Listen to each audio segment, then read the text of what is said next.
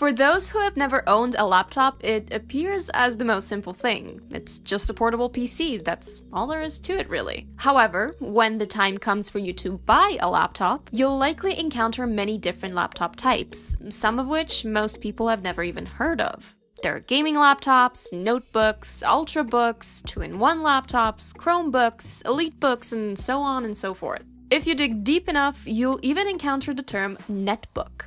In this video, we'll be explaining just what exactly a netbook is, how it differs from other laptops, and most importantly, whether or not it's even worth getting. So without any further ado, let's begin. Not to be confused with the far more popular notebooks, netbooks are exceedingly small and lightweight laptops designed for casual tasks like web surfing and multimedia content. Aside from the compact frame and lightweight nature, another thing that separates the netbook from your typical laptop is the affordable price tag. So in essence, it's a smaller and cheaper laptop targeted at people for whom a regular laptop is too cumbersome and a smartphone too restrictive.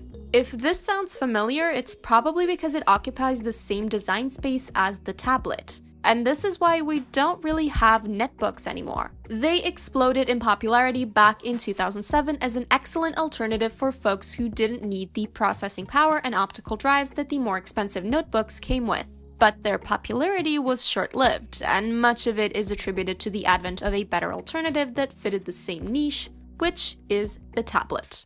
If the idea is to have a device that's midway between a full-blown laptop and a smartphone, then tablets are superior in almost every way. They're lighter, they're more ergonomic, they have higher quality screens, and they just work better. In the original iPad presentation in 2010, Steve Jobs famously ridiculed the netbook by claiming that a device that fills the niche between laptops and smartphones should be better at certain things than either of them.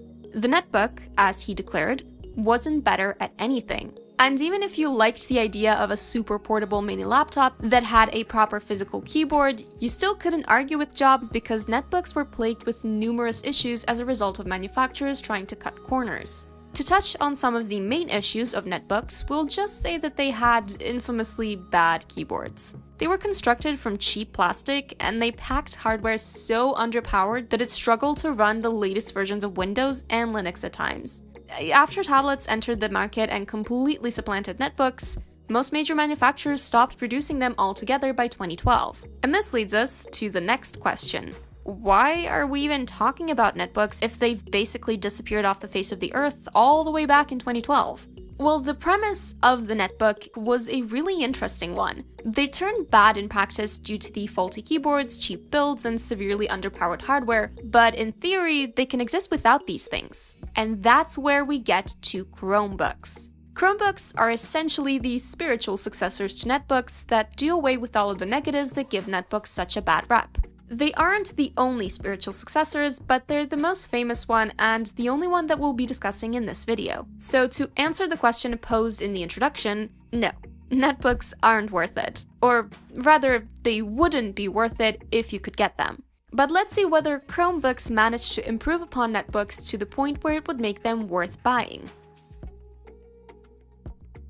First, let's define exactly what a Chromebook is. Much like the netbook, it's a small, light, and generally affordable type of laptop, but it does have a few key differences that are worth mentioning. First and foremost, Chromebooks run Chrome OS. Chrome OS is Google's Linux-based operating system that's rather limited in scope compared to Windows and other Linux distributions. It feels more like a mobile OS than anything else, and in some ways, this isn't far from the truth. It does support Android apps from the Play Store as well as regular desktop Linux apps. And this is a good thing. As we mentioned, the notebook had trouble running even Windows properly. And while many blamed the underpowered hardware for this, the truth of the matter is that Windows is a robust and demanding operating system. That same hardware would have had a much easier time running on something like Chrome OS. So that's one of the pros of Chromebooks. Even though their hardware is still weak overall, their operating system is actually equipped to make the best of it. It also keeps the positives of netbooks of old. The lightweight and portable frame, good battery life, the affordable price tags are all there. Their keyboards and overall build aren't as flimsy as those of previous netbooks,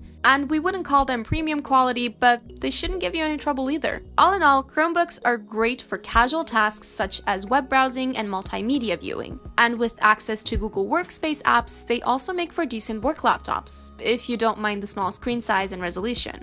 That said, they aren't perfect. So here are some downsides to keep in mind if you're considering buying a Chromebook. Firstly, they don't support many desktop programs, including Microsoft Office and Adobe Premiere. So those of you who need Microsoft Excel for work should avoid Chromebooks. And this isn't something we should bemoan, since the hardware used in Chromebooks couldn't keep up with more demanding desktop software if the OS supported it. Secondly, Chromebooks come with notoriously limited storage, forcing you to rely on cloud storage in most cases. There are many benefits to cloud storage that we've discussed in our videos on this topic. The links to them are in the description. But if you aren't a fan of this, then you should double check to see whether the physical storage in Chromebooks is big enough to accommodate your needs. And thirdly, Chromebooks are not good for gaming or more serious work, as both of these typically require hardware power or features that Chrome OS simply doesn't have or support.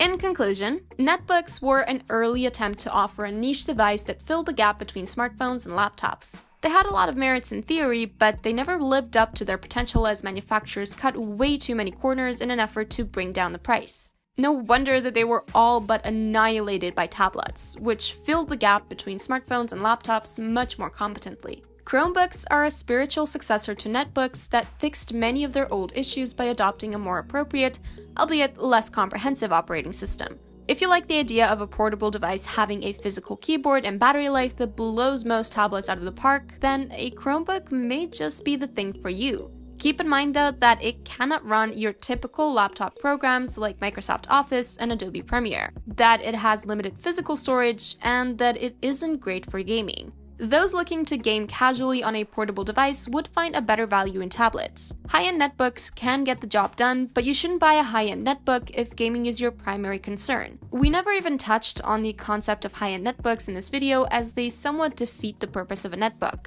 And for those of you who are down for some serious gaming on a portable device, nothing will ever beat a laptop, especially if you connect an external GPU to it. External GPUs aren't exactly the picture of portability, but they're the best way to transform a laptop into something akin to a regular desktop gaming PC.